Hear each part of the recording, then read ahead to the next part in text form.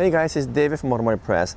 As you know, we have one of the most exciting news this year because Mazda is introducing a 2026 version of the beloved CX-5. In case you didn't know, they've sold more than 4.5 million units of the CX-5 over the years globally. So this is perhaps one of the most important car for Mazda, which by the way is pronounced Mazda here in Canada, Mazda in the US, and in Japan we pronounce Mazda. But whatever the pronunciation might be, we really love the CX-5 because it represents something that is lacking in today's compact SUV market. What do I mean by that? Well, most compact SUVs such as Toyota RAV4, Honda CR-V, Nissan Rogue, all of them are really well represented in the market and they provide good value, especially RAV4. But they're all honestly kind of boring to drive. Despite their attempt to make the vehicles a little bit better in terms of drivability, at the end of the day, they're still comfortable, somewhat upscale vehicle with lots of room, but without much of a driving character, especially the RAV4 and the Nissan Rogue. Both of them are kind of boring to drive. I would say Honda CR-V is a little bit better. But none of them compares to the CX-5, which has shockingly good steering effort. You guys all know that the automotive industry has moved from hydraulic power steering to electric power steering many decades ago, and in that process we lost the instant feedback and the steering effort that we used to get with the hydraulic power steering, because with that you have a really good feel to it. But somehow only two brands have managed to keep a good steering effort and a good feel from their electric power steering system, and that is Porsche on one hand and Mazda on the other spectrum, because this is an affordable vehicle. And the steering almost feels like hydraulic power steering. Lots of feedback, it feels pretty heavy, good feel from the road to the hand. It's actually amazingly well designed, which is represented in all of Mazda's product, but especially the CX-5. This is the sportiest of all the SUVs that Mazda have. And I'm looking forward to the 2026 CX-5 because I think they're going to make it even better. So in this video, let me go through all the changes that Mazda has explained in their recent release, but also I'm going to predict some stuff that Mazda hasn't talked about, such as the drivability and the feel on the road and some quality. Those are things that Mazda hasn't talked about, but I'm going to predict all of that in this video. So let me tell you all about the 2026 Mazda CX-5. Let's go. All right, welcome back. So let me first talk about quality, because that's something that no one is talking about in terms of what's going to happen between 2025 CX-5 and 2026 CX-5. I expect the quality to get a little bit better because they really ramped up the level of quality of manufacturing for CX-70 and CX-90. I told you guys before that the panel fit and alignment is perhaps one of the best in the world, even if you compare it to cars costing 5 or 6 times as much. And there's no question that's going to happen with the new CX-5, because this one is already pretty impressive because it's 3mm there, 3.1mm there with a perfect alignment despite the curvature here, and even better here at 2.9mm, 3mm there, and this is also 3mm. So perfect alignment. Paint quality is amazing. Even though this car wasn't designed like the CX-70 and 90 to have the kind of waving curve and reflection of the light, but actually I can still see the zebra effect a little bit here and here, and that is something that only Mazda has been able to do because of the reflection of the light, because of the quality of the stamping, and also of the paint job itself. They're able to create this kind of reflection of the light that is just absolutely gorgeous. The paint job looks like something that came out of a $500,000 car. In fact, I'm going to say the paint job is better than some Bentleys I've seen on the road. So paint looks excellent. I expect the 2026 to be even more narrow here. So this is 3mm 3.1. It might be down to about 2.9. These are also already very good. I don't know how you can improve that, but I expect the new one will be even better. Kind of closer to CX-70 and CX-90 series, which have basically 3mm all the way across, sometimes 2.9. And that's probably where it's headed. I think it's already so amazingly good that I can't imagine Mazda improving quality even more than this. What I do hope to see is that this beautiful paint job, which is in red color, will also be available in other colors for 2026, because this is a special paint that has additional clear coat and flakes. The flakes are a bit smaller than usual in normal metallic paint, and that's why the reflection of light is so beautiful in this particular paint job. So I think if Mazda can actually maintain the quality of this 2025 CX-5 and carry it on to 2026, it's already world class. but I suspect that you'll get a little bit better. Now back to the design changes. They made the vehicle 4.5 inches longer, and the wheelbase, which is between front and the rear wheels, are also 3 inches longer, a half an inch wider, so it's not that much wider, but quite a bit longer, so it's going to be a bigger vehicle. I mean, 4.5 inches will basically reclassify the CX-5 to the next class in terms of size. So it's going to be almost a reclassification in some sort because it's so much bigger. But the front is actually still looking very similar. People love this design, so they're kind of keeping it safe. But there's more of a tiered look in the headlight, much like a CX-70 and CX-90 series, and the grille design has been changed a little bit. Otherwise, still looking a lot like CX-5, but closer to CX-70 and CX-90 design. At the back, there's a little bit more of a design change. This looks simple and actually not too bad, but the new model has a bit of a cascading look to it with a thinner bezel coming this way. So the back end definitely looks better.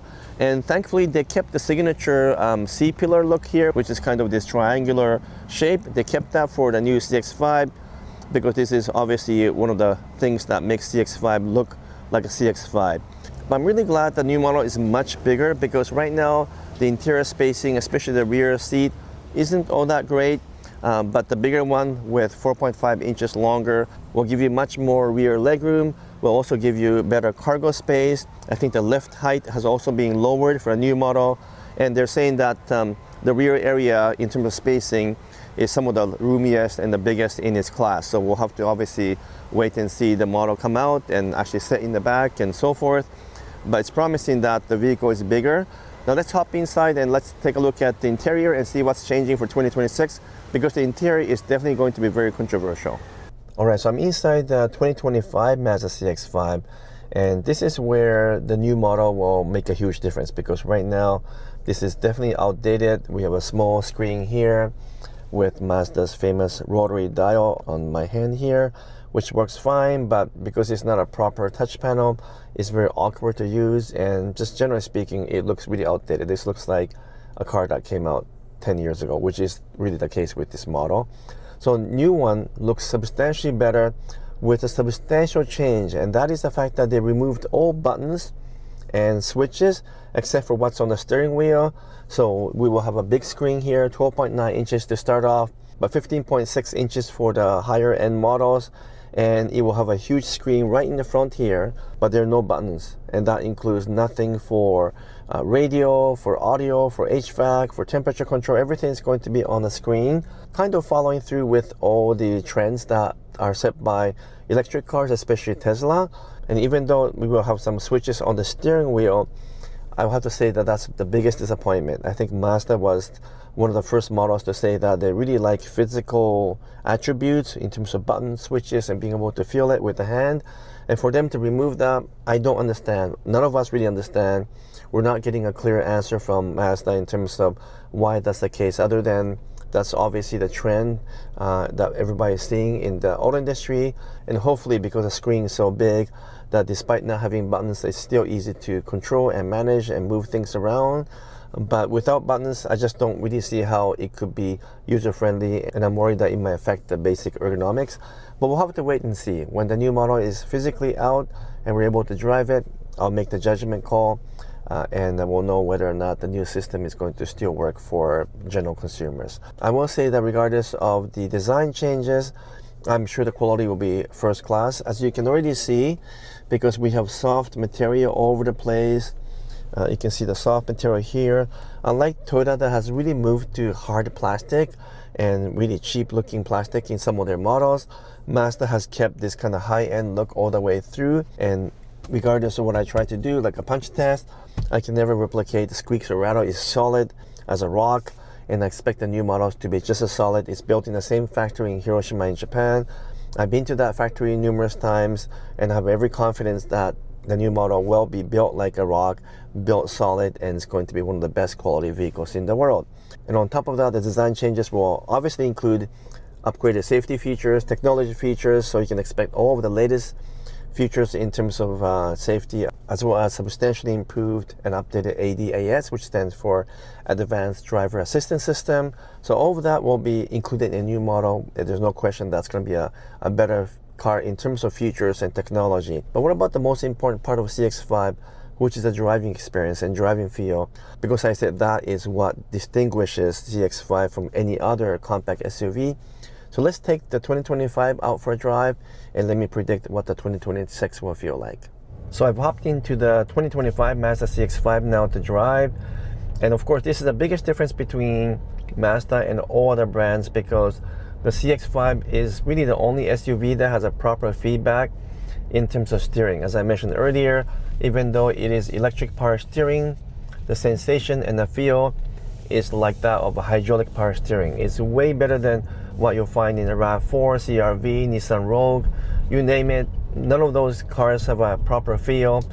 The only one that has a really good steering feel that's close to this vehicle in terms of size is a Porsche Macan. In fact, I would say the CX-5 kind of feels like a Porsche Macan in terms of the basic driving character and the steering feel. And I should know that because we do own a 2018 Porsche Macan, and we've owned many Porsche Macan for that matter. And driving this back to back with a Macan might surprise you, because you might wonder, how is it possible for Mazda to have a model that feels like a Porsche? But it really does, at least in terms of steering characteristic, not so much the powertrain. So I think the new one will be even sharper. They're saying that's going to feel even more accurate, even more precise. And judging from my experience with the CX-70 and CX-90, I can only imagine that the characteristic of the steering will just get better and better. So I'm really looking forward to driving the new model. But what about the powertrain? That is the engine and transmission. Well, the new model will have a 2.5 liter naturally aspirated engine with a 6-speed automatic transmission, and gone is the turbocharged engine. So that's maybe another controversial topic, at least for me, because I love the Mazda's turbocharged engines. They're really peppy, they're really powerful, they're really well suited to the characteristic of the Mazda models. But the new model will not have a turbo engine. In its place, Mazda will introduce its own hybrid engine, a brand new hybrid technology for 2027 model year. So that'll be 1 year after the new model debut with naturally aspirated 4-cylinder engine. So we will first have a 2.5 liter with 6-speed automatic, no turbo, no hybrid, and a year later we will have hybrid engine system from Mazda, not from Toyota. And we don't know much about the spec yet. They haven't told us yet, so we'll find out very soon. It could very well be designed in collaboration with Toyota. That's something that's possible, but they are saying that it's Mazda's own design. So despite the not having the turbocharged engine anymore for 2026, the 2.5 liter engine will still have 187 horsepower. It's being recalibrated to provide better torque and better acceleration at lower RPM, and it's also more efficient. So I'm going to assume that it's going to feel similar to what I'm driving right now. And even though it might not be the fastest vehicle in its market, I think it'll be more than sufficient. So I'm really hoping that the revised engine will be well matched to the characteristic of the vehicle. We'll find out soon once we get to drive the car in a few months or so. Now, in terms of the ride quality, right now the CX-5 is pretty firm. It's very sporty for that matter. Another reason why it kind of feels like a Porsche Macan. But the new model, because it's 4 inches longer, with a wheelbase 3 inches longer than this one, is going to be definitely better in terms of ride. You'll be more stable, you'll feel a little bit smoother, not as bumpy and not as firm, because I suspect that the new model will move upscale and become more like a CX-70 and CX-90. So the ride should improve, because I think right now this ride is pretty firm, and I like it this way, but not everyone will like it. And I expect the new model to feel a little bit more luxurious and a little bit more comfortable due to longer wheelbase and better suspension and better calibration. So again, we'll find that out once we get to drive the vehicle in due course, which is only a few months away. And in combination with everything else, I suspect the 2026 CX-5 to be one of the most desirable vehicles in the industry, because it will have better performance, much more technology. It's going to be bigger, roomier, more comfortable, more refined. So basically, you take everything you love about the CX-5 right now and improve it by a notch or two. Well, that's what's going to happen with the 2026 CX-5. So it's going to be, I think, one of the best vehicles to buy. And if I'm looking to buy a compact SUV, that would be the car I will buy, because I find everything else in the market to be just too boring to drive. And this is the only one that comes anywhere close to the feeling I have on my 2018 Porsche Macan, which provides solid feel, good steering, good ride, but also just a kind of fun to drive characteristic that's missing in many vehicles. So I hope you enjoyed my video about some predictions for 2026 CX-5 in terms of driving. You don't have to wait too long to find out exactly how the new model will feel like, because that should happen in the next few months or so. But in the meantime, let me know if you have any questions about the 2026 and whether or not you're looking forward to 2026 Mazda CX-5, because I'm super excited because I love this model and I know I'm going to like the new one even more. If you enjoyed my video, please give me a thumbs up, make some comments, and if you haven't done so yet, would you kindly subscribe, as that would be very helpful for me. Until next video, I'm signing off for now. Thank you so much.